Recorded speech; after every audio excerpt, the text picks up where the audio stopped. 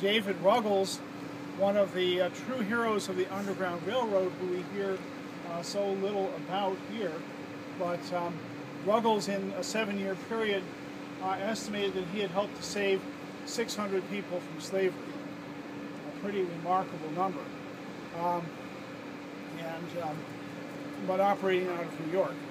So there was a very strong black community here in Norwich, very much involved with the issues of civil rights, the abolition of slavery in the South, and so forth. Connecticut, I am ashamed to say... Oh, okay. Connecticut in 1818 had passed a new constitution where the right to vote was vested in white males. If you were not a white male in Connecticut, 21 years of age or older, you could not vote. Some states allowed that. Vermont, Massachusetts, New York had limited suffrage for black voters, but Connecticut, if you were black, you could not vote, and if you were female. So Connecticut was sometimes referred to as the Georgia of the North. It had a very poor track record for things like civil rights and so on.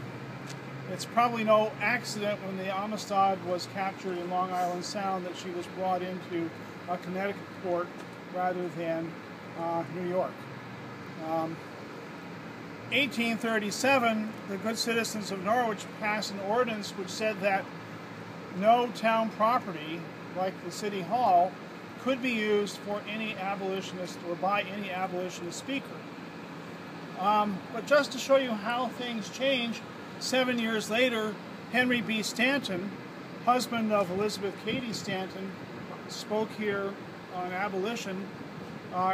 He was given the use of the city hall, but he was stoned.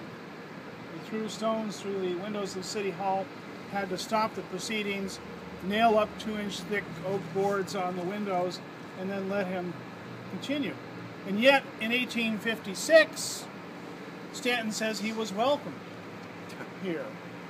You know, and certainly by the 1860s, things had, late 1850s, 1860s, things had changed pretty radically, mainly due, I think, to things like the Dred Scott decision, the Kansas-Nebraska Act that created a battleground out of Kansas where people were dying, the Fugitive Slave Act, which said that anyone could be deputized to catch a fugitive slave, and that if you refused to assist in the capture, you would be subject to fines and imprisonment.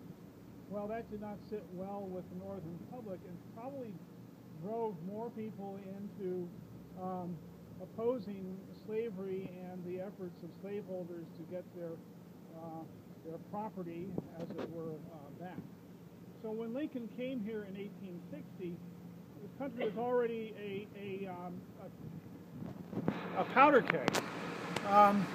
Another reason is October 16th, 17th, October of 1859, John Brown, a native of Connecticut, led 22 followers to Harper's Ferry, where he seized the federal arsenal in an effort to start a slave rebellion, which was certainly one of the things that helped to spark the Civil War.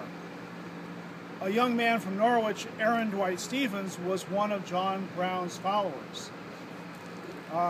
He was sent out by Brown from the engine house where Brown was holed up under a flag of truce, and the Virginia militia riddled him with bullets. So young Stevens, Aaron Dwight Stevens, was not executed immediately. They waited until he recovered, because you see, by the weird logic of folks that believe in the death penalty, it isn't sporting to kill someone who's going to die anyways. So the state of Virginia nursed Stevens back to health so they could execute him on March 16th, 1860. So when Lincoln arrives in Norwich on March 9th, 1860, it's a very, very poignant thing. There's a local boy who's been condemned to death who's going to die in a week. It's only a week later that Aaron Dwight Stevens is the last one of Brown's Raiders at Harper's Ferry to die.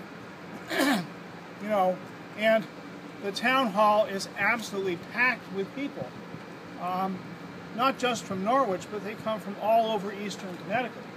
The trains, special trains are put on to bring young men from places like Putnam and Danielson and distant spots like that. And the hall was crowded. Lincoln spoke for about 2 hours. Today we'd be bored to death, but remember, there was no TV. This was a form of entertainment, and also, you know, he was addressing a tremendous national issue threatening to pull the country apart. So, anyway, he spoke here, then went back to the Warwican Hotel. We'll stop in there briefly on our little tour. We'll talk a little bit more about that. But as I mentioned before, the courthouse burned down, I think, on April 12th, and Lincoln died on April 15th, 1865. So there's actually a kind of a folk legend here in Norwich that somehow the destruction of the courthouse and Lincoln's death were linked.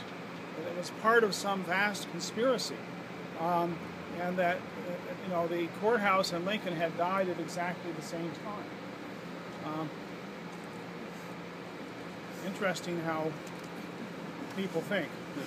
Conspiracy theories are what? Did they know who burned it down? Actually, it probably was simply an accident. Oh.